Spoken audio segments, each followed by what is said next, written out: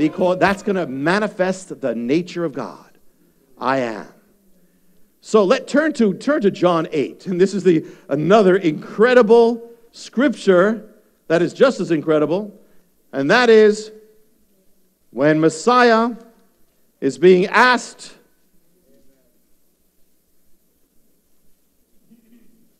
"8:54. Jesus answered, 'If I glorify myself, my glory is nothing. Of whom you say he is our God, my Father glorifies me. And you have not come to know him, but I know him. And if I say I don't know him, I'll be a liar like you. I do know him, and I keep his word. Your father Abraham, rejoiced to see my day, and he saw it and was glad.' So the Jewish people said to him, 'You aren't even 50 years old yet, and you have seen Abraham?' And Yeshua answered them, 'Truly, truly, I say to you, before Abraham was, I am.'" Wow. How do you do that? That's why you know the Bible's the Word of God, because people don't come up with this. Therefore, they picked up stones. Well, they knew what he was saying. Before Abraham was, I am now.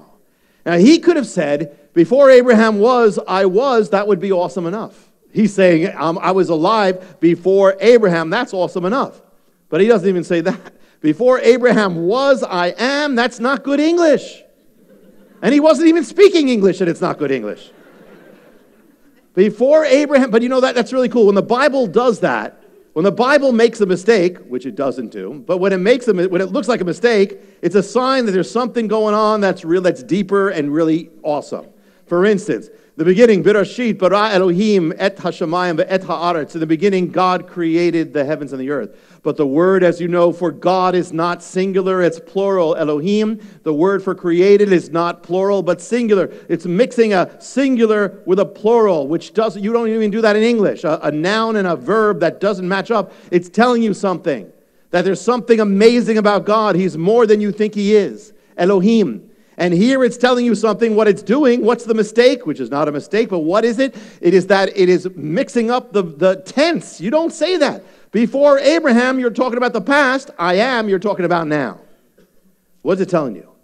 Even that, he doesn't even say I was, God was. It's God is, I am. What is it? It's saying that God can never be relegated to the past. God doesn't live in the past. God said, I am the God of Abraham, Isaac, and Jacob. But they are, and Messiah says, well, that means that they're still alive because God is not the God of the dead or the past. So to know God in the past is not enough. It doesn't matter if you've known God in the past. The only thing that matters is you know God now. I am. It's not enough to have known. It's not enough to have lived the life. It's what you do now. Because God is now. God is I am. You have to know him as I am. It doesn't matter what you did even yesterday. It's God now.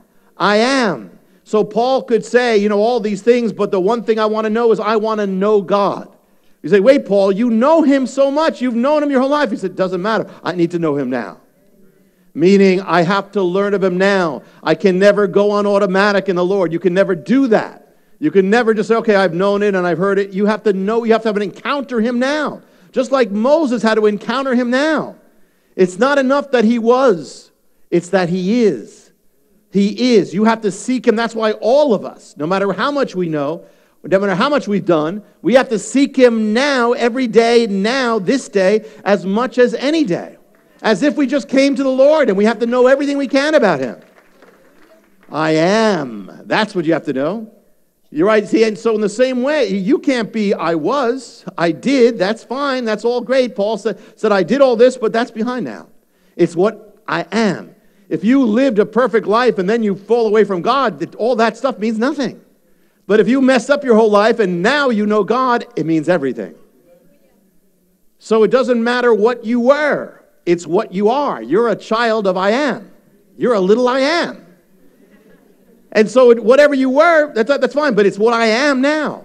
The Lord, I am, came into my life, and therefore everything's new. Because everything before I am doesn't exist anymore. I am. And so therefore, in the same way, it's every day.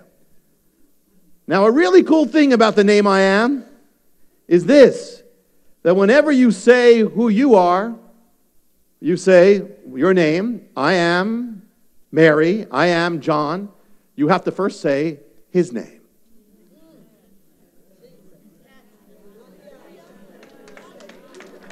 That's pretty cool. That is really cool. Before you say your name, you have to say his name. I am. So it's two names always. To say I am me, I am John. It's his name, and then it's my name. That's so cool. Even when you try to abbreviate it, I am this, it's still I am. Even with the apostrophe, it's still I am. And even if you say I'm anything, I am going to the store, you have to say I am first. He's going with you.